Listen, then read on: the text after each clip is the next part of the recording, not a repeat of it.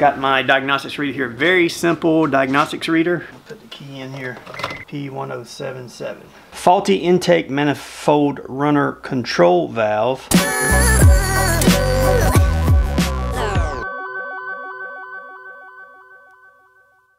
Alright, welcome back party people. Today we're working on this Acura RSX again. It's 2002 model. It has the 2-liter dual overhead cam, 4-cylinder in it, and it is the i-vtec technology as well, but we're not going to be working on the exhaust side whatsoever, hopefully. A little backstory on this. This car was in for a knock sensor replacement the last time I worked on it, and that was a fairly straightforward process. Go to your local auto parts store, get a knock sensor. They're very common for these, for Acura and Honda, and they all use the same knock sensor. Had to remove the intake to actually access the knock sensor because I couldn't do the underneath method. Some people are able to do it, but with the extensions, I couldn't get to it to take the sensor off. So we had to take the intake off, and that requires a little bit of other things in here that have to come off as well. We got the intake off, replaced the knock sensor, the code went away. So this car has a variable intake runner length, so the air passageway can change. So there's a solenoid that controls the vacuum. That vacuum controls the intake runner, and it flips. So I don't know if I pinched a vacuum hose or maybe the position sensor is bad, but I did test out the position sensor. It seems like it knows where it's at. Maybe one of the hoses has a hole in it. Maybe the solenoid that controls that is faulty, or maybe we have some problem with the intake runner being gunked up, because I read online a Google search of most common problems is sometimes the intake runner gets gunked up inside, and when it does, it can't move, it binds up, or it can be cracked as well. So we've got to take this thing back apart. So we've got to get access to this intake. First, let's go plug in, read the diagnostics, and I'll show you the code. Got my diagnostics reader here. Very simple diagnostics reader. I don't have anything super technical here. It's good enough to read codes and clear codes. It has no information about any manufacturer specific codes or anything in it, but I think this is a fairly common code, so this should do the trick. So let's go plug it in. Put the key in here. Some of these masks hanging out of the way. And your diagnostic port is located right here, right by the center console. Alright, so we're plugged in. P1077. Alright. Alright, I'm just going to see what P1077 means here. Faulty intake manifold runner control valve. Valve harness is open or shorted. Valve circuit poor electrical connection. Engine power is achieved by closing and opening the intake manifold runner control valve. When the valve is closed, there's high torque at low engine speed. When the valve is open, there is high torque at high engine speed. So let's get some of these pieces off so we can get access to it. Most of this work can be done with a 10 millimeter and a 12 millimeter and a few different extensions. So we're going to start by removing this plastic cover here. There are two 10 millimeter bolts that hold on this plastic here, and we're just going to pop that off. And you can see that we have access to the top of the intake now. So here's the solenoid, and you can see that it has a vacuum hose connected to the control valve here, and that has a bladder in it. Vacuum's pulled on that, the actual intake runner turns. The position of the intake runner is fed back through the system with the intake runner position sensor, which is mounted on the side of this intake runner, which you can't see right now because it's inside the intake. So we're going to just make sure, double check that we have all of our electrical plugged in, that that we have all of the hoses plugged in, and if not, we're going to start troubleshooting probably from that control valve there, see if we've got any vacuum getting pulled on this, and go from there.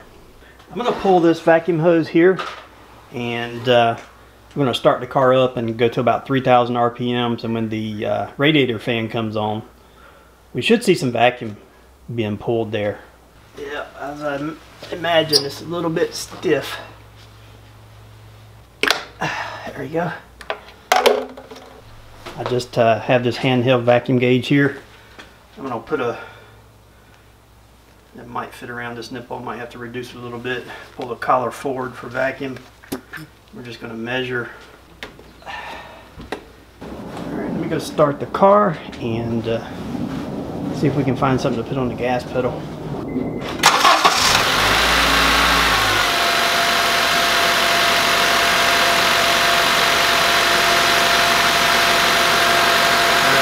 Right now, nothing.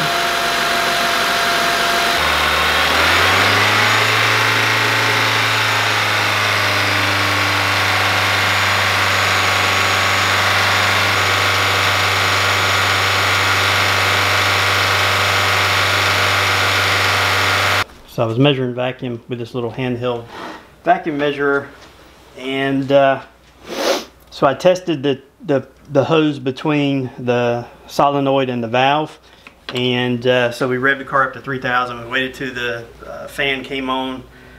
No vacuum whatsoever. And the next step is to test the bottom hose here, which connects to the runner valve.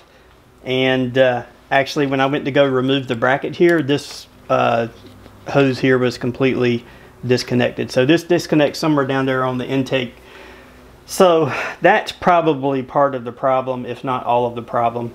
So I've got the hose here on the end of my vacuum pump, and I was just doing some tests with it off, just covering it up with my finger here and just putting a vacuum on it and just see if it would actually hold there. So there's nothing wrong with the hose between the solenoid and the control valve.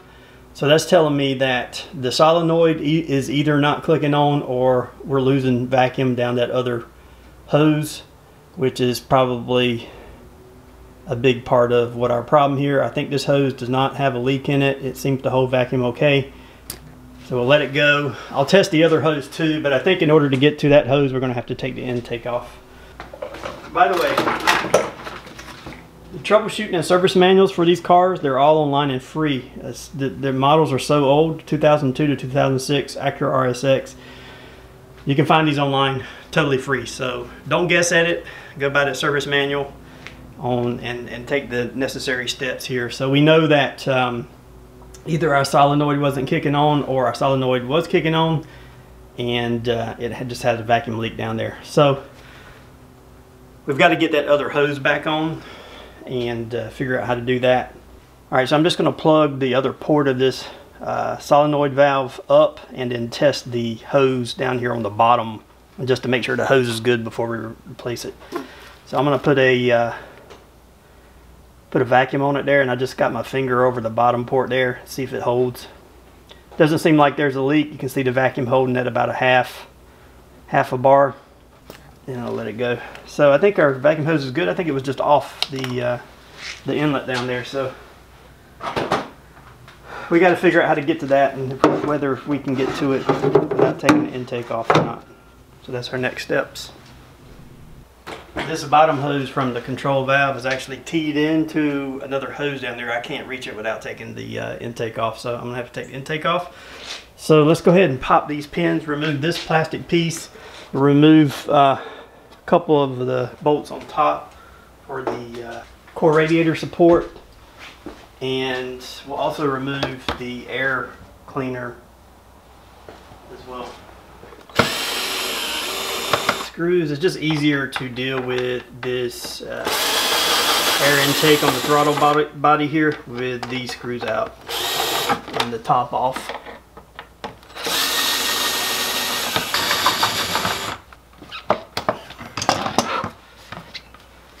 Alright, you want to get up under those pins, flathead or a pick, and then pop them straight up. Some it can be a pain in the butt.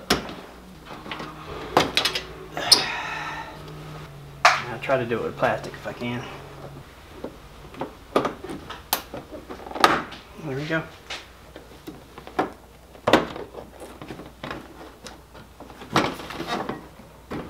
We want to kind of leave that loose because we're going to need to get to these core radiator bolts that are behind the core support bolts that are kind of behind that. I don't really need to take it off per se.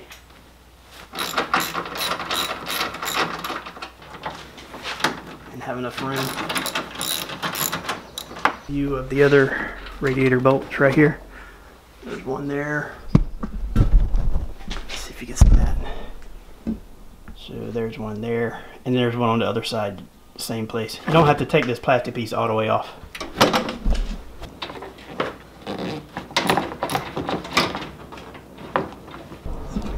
Closer view. This clip here that holds the air conditioner line on, get that off of the core support. That gives you a little bit of freedom to wiggle that around.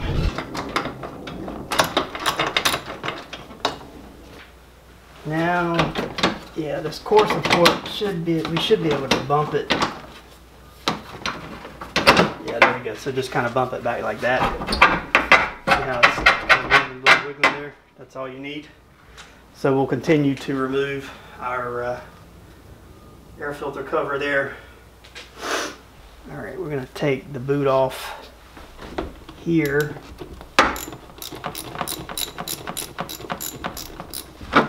Unplug our sensor here. And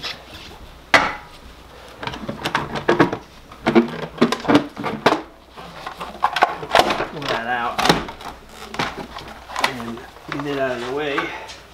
So we're going to end up taking the throttle body off of the intake. It's just easier to get the intake out once you do that. So we're going to remove the bolts holding down the intake here, and there's a couple of sensors here that we're going to have to disconnect. There's a blue one here on top, and a black one. They're all part of the same wiring harness there, so it should be pretty easy. And there's another blue one a little bit further lower, and that's all that should be holding that on. And the reason why I'm taking the throttle body off is because I don't want to really mess with the water hoses, the coolant hoses that are attached to the throttle body. So right now you can see what's holding on the throttle body. So we have 4 bolts holding the throttle body, 2 on the bottom, 2 on the top, one there, one in all the corners there. So those are 12 millimeter. Get you an extension. I'll have all the torque specs here. I'm just going to diagonally loosen this because I am following the service manual as well. Easy for these to fall, so I like to get my magnet ready and just stick on top of the bolt there. As long as it's metal, you'll be fine. There's your throttle body bolt. That's what they all look like. There's 4 of those.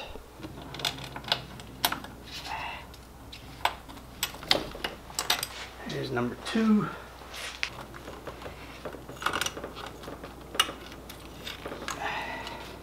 There's number 3.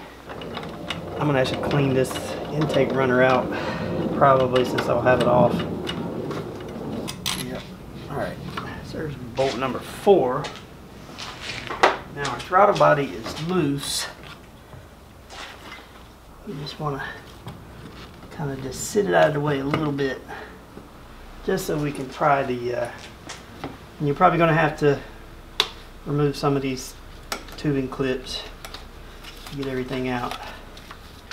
So we have nut, bolt, bolt. So there's 5 bolts. There's nothing holding it on from the bottom side. So that's the good thing. So we're just going to remove these. Those are 12 millimeter as well. Loosen it up. And we'll go over, loosen that nut up. Zigzag across to the outside here. This one's a little bit harder to get to because the control valve there is in your way, so you're going to need a swivel for that one. Let's try this. Yep. There we go. So there's one intake bolt.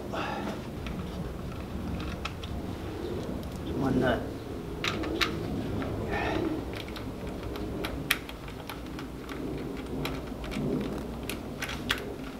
Two nuts. Remaining 2 bolts.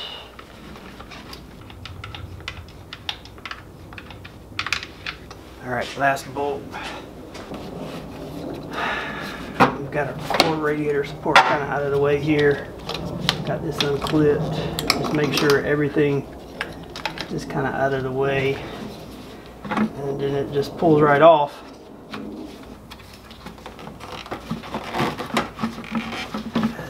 Alright, I'm just going to remove these breather hoses, and that should get us a little bit more wiggle room here. Okay, there's a clamp. I guess we're going to need a big one for this one.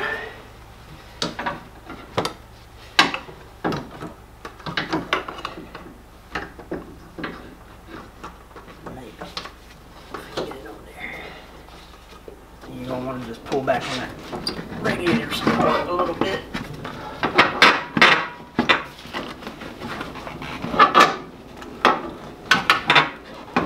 Let's see, we got something else. Oh, we've got one sensor here. We got one sensor. Alright. So there's our intake. So there's the other vacuum hose where the other vacuum hose would have connected right here, and that was just laying off.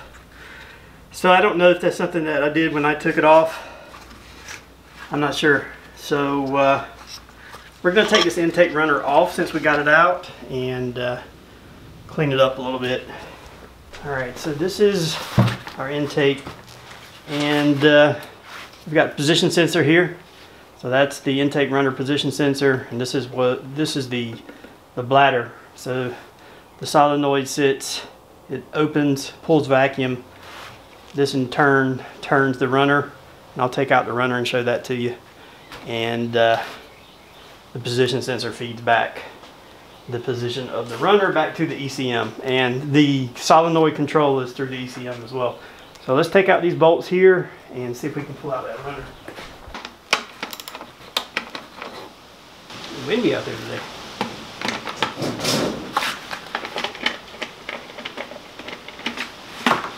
Alright, so there's 3. Alright. So there's our intake runner. Actually, it doesn't look too bad. It's not, inside is not too awfully bad in there. It's not gunked up. I don't see any cracks. The gasket looks okay. Yeah, it looks fairly good, but we're going to clean this up. A little bit of brake cleaner. Let's just...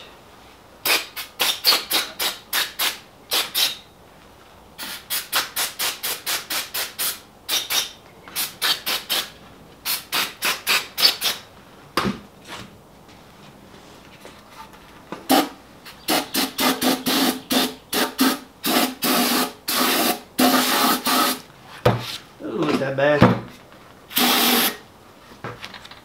You just want to make sure that there's no cracks in this runner here, that all of these little plastic pieces look good.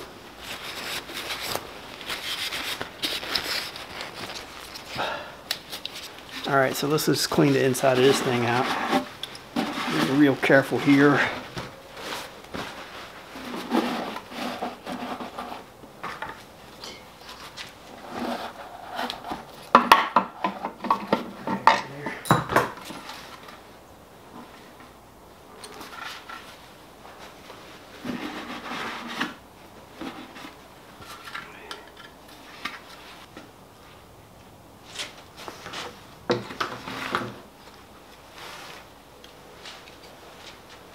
I got a little vacuum on the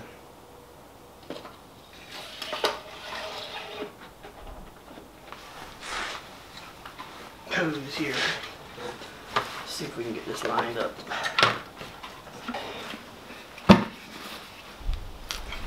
We'll make sure that that gasket has a good seal all the way around.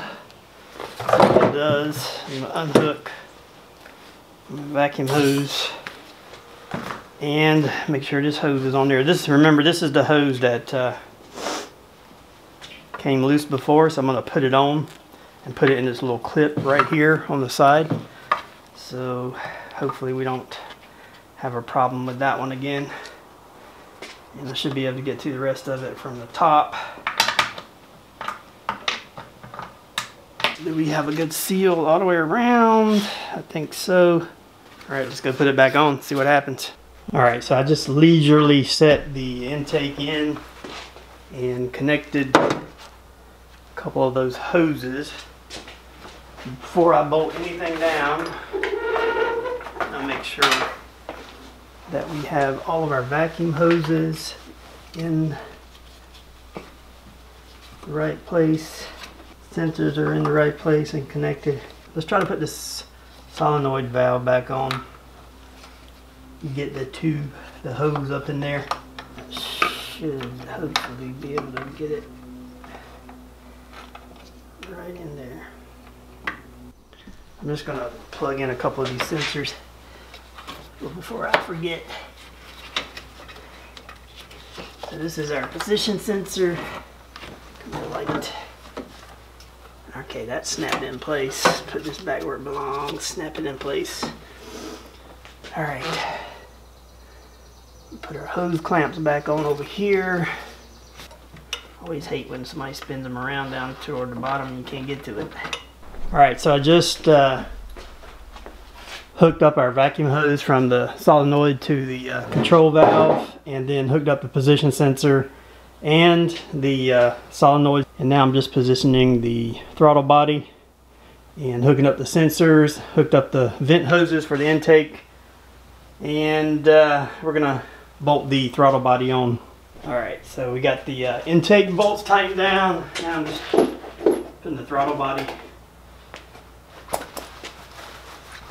bolts in, getting that tightened down. Make sure all the hoses are hooked up and all the sensors are hooked up before we even try to start the car.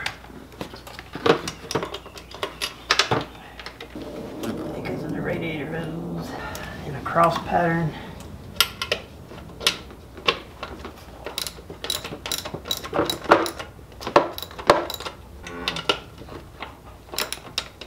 We need to put our breather back on, hook up our vents, and there's a couple more sensors there to hook up. Like that. Alright. Yeah. What's up, babe? She had eye surgery for macular pucker yesterday, so she's in pain. Y'all give her some love. Alright, so we got our vent hose on. We need to clamp it. Let's get that moved up. Right there. Alright, let's tighten down the... Make sure I didn't get any sensors there. They're all connected. And that bundle goes right in that little clip there. Alright, so I think we got everything positioned, connected, pieced back together. We tightened our throttle body bolts. We got all of our sensors plugged in, it looks like. Tightened down our air filter cover. We got our vent hoses connected. We got all our hoses snapped back into the right place. We've got our position sensor plugged in. We've got a control valve plugged in. We've got all the vacuum hoses connected that weren't connected before. We have our intake manifold bolts torqued down. So I think we have everything to give it a start and see what happens.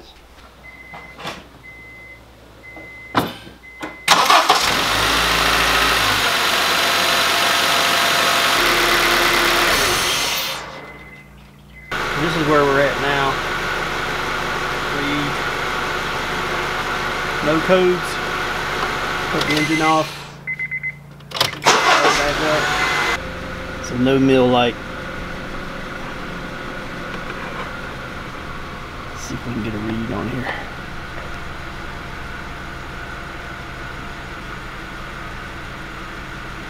Alright, so codes, enter, no codes. No check engine light. Alright, we're going to leave that plugged in, and we'll go do a little test drive around the block just to make sure it doesn't come back.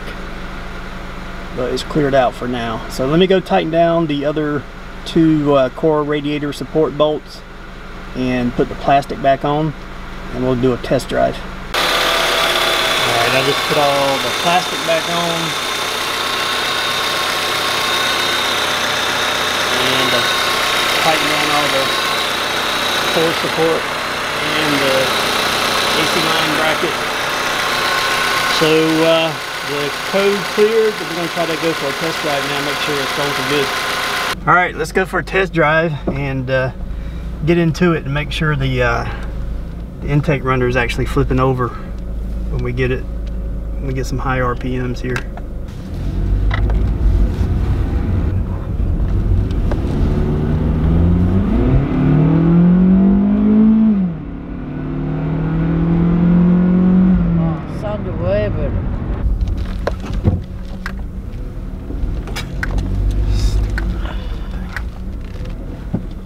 Okay, so we just went for the test drive, and the car runs great. It runs better than it ever has before. So I think that knock sensor fix, and then also getting this vacuum line back on so the intake runner can actually flip over, did the trick. Engine light, all the lights were cleared. The P1077 for the intake runner malfunction cleared, and it did not come back. So pretty sure we got that one fixed. And as soon as I took the intake off, I knew that that vacuum hose probably got disconnected when I was taking the intake off to put the knock sensor in. So sometimes we step on ourselves, and I actually created more work for myself, but at least hopefully you get some idea about how to test out the vacuum, the solenoid, and also check your intake runner, make sure it's not gummed up or cracked if you're having that P1077 on your Honda or Acura. This is a 2002 through 2006 model. So hope you enjoyed the content. If you did, give me a thumbs up. Subscribe to the channel if you haven't already. And until next time, skill up and ride, van up and go. And